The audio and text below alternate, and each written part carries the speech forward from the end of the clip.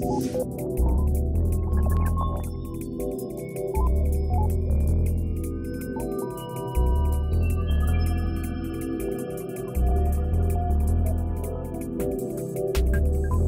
without a great car company to partner with, it is hard to realize this vision. And so today, we're announcing that Audi and Nvidia will partner together to build the next generation AI cars.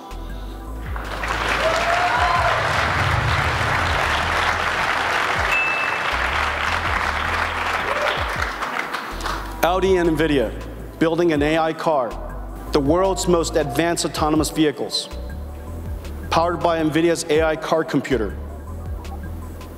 We'll have cars on the road by 2020.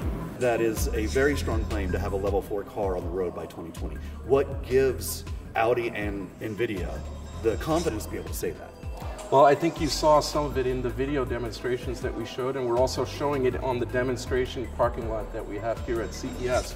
I think when you take a look at the kind of breakthroughs that can be accomplished with AI, what you realize is that you are already seeing a significant increase in AI capability. For example, the BB8 car that we showcased, you see it driving, in a lot of cases, you see it driving on roads without a lane, without a curb. And it's learning to drive by looking at human behavior. So what Jensen outlined today in the keynote is that you're going to see multiple deep neural networks working together.